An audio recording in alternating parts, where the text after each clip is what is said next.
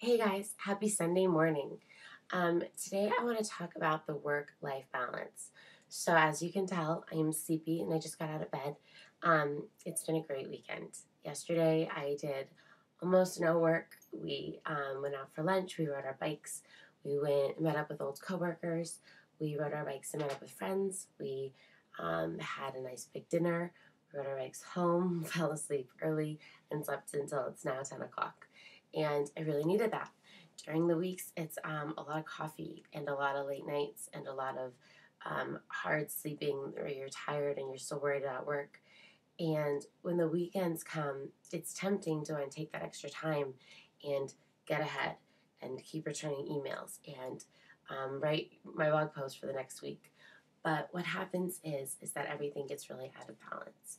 And if you lose the things in your life that keep it joyful, the bike rides and some great food and time with your loved ones and time with your partner, then there's no point to the rest of it, because work can be exhilarating and amazing, and I'm doing something I love and I'm grateful for that.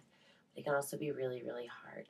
And it's people like my boyfriend and my parents that make it doable every day. So when I stop nurturing those relationships, I'm putting myself in a really, really fragile spot where work is all I have left. And that's not the kind of life I want to lead. So my very short message for today is, when you are finding what you want to do with your life, find something that you love where it's tempting to be a workaholic, where you want to work 13 hours a day, but also maintain a home life that you're excited to come home to on the weekends, and you have someone to ride bikes with or someone to, watch a movie with when it's all over. Because your work, no matter how rewarding and fulfilling, is still going to beat you up most days. And you're going to need those people to love to fall back on. So nurture you, nurture your home, and work your ass off during the week.